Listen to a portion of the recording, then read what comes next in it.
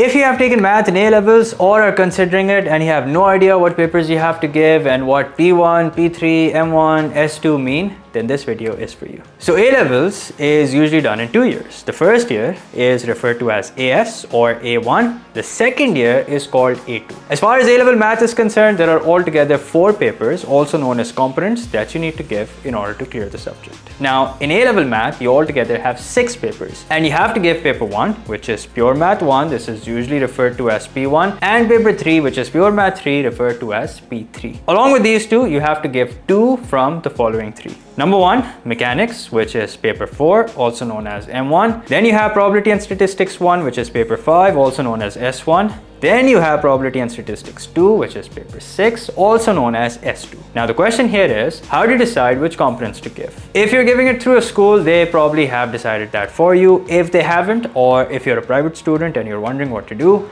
here are your options. In year 1, you can give P1, and along with that, you can either give M1 or S1. In year 2, if you've given M1, then you can only give S1. And if you've given S1 in the first year, then you can give M1 or S2. One thing to keep in mind is that you can't give M1 and S2 because S1 is a prerequisite of S2.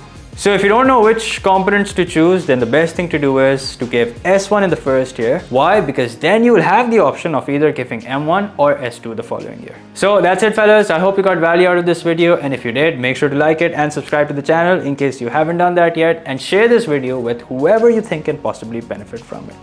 Take care. Bye.